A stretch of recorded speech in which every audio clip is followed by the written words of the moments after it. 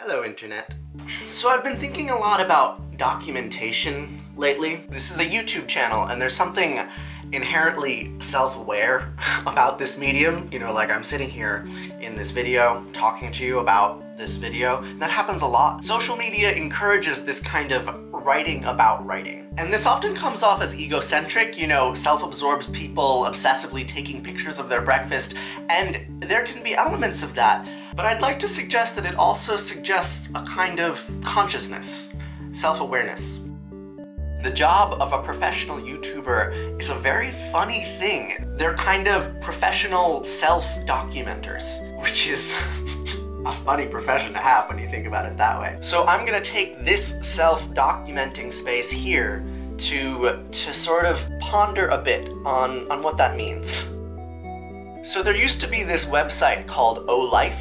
O-Life was this service that would send you an email once a day that said, "It's April 20th, what did you do today?" And then you would respond to the email however you wanted to respond, with gibberish or with what you did, and that was it. O-Life would send you an email every day, and you'd respond back what you did that day. And then, after a while, once it had enough backlog of days, it would send them back to you. So the email you would get would be, "It's April 21st, what did you do today? Last year, you wrote this." So I have a close friend named Dayna. We wrote a book together, see? This is our book. Here we are. Me and Dayna in a book. It's pretty cool.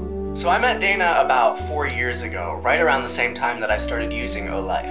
One day she saw me writing down my day and she asked me what I was doing, and it started a funny kind of relationship. Pretty soon, every evening I would send her a message saying, "It's April 22nd, what did you do today?" And she would respond, telling me the boring contents of her day, and then I would tell her the boring contents of mine. We became the guardians of each other's days, bearers of each other's memories. Now, most of the memories are pretty boring. You know, it's just what I did today. Most of life is pretty boring. Any day out of the series taken out random will probably be pretty uninteresting, but I've got 4 years of them. And looking back over that length of time, there's some kind of incredible narrative that unfolds, or at least an incredible narrative that could be gleaned from it. You know, however much I want to mythologize my life, which apparently is a lot because I'm talking to you on the screen.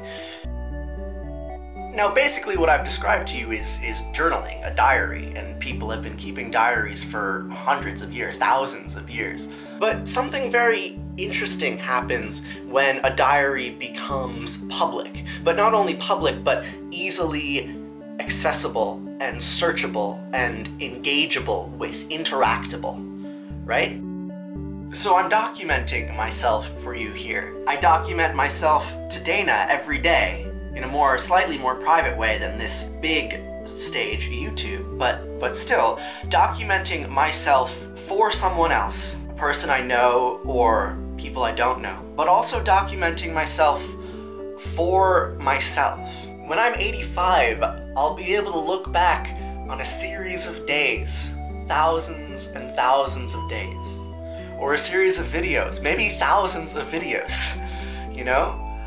Of slow and steady progression of the life of a human being, captured digitally, virtually, forever. I'm not really sure what to make of it.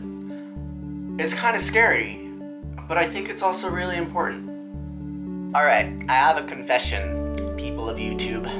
This video actually isn't for you. I thought it was for you when I started making it, but I was lying to myself. This video is actually for Dayna. It's public, you can see it, but it's also private. It's a weird public-private, it's all blendy, mergy here. Yeah, this video is for Dayna, because this day, I have been sharing my day with you for the last 4 years.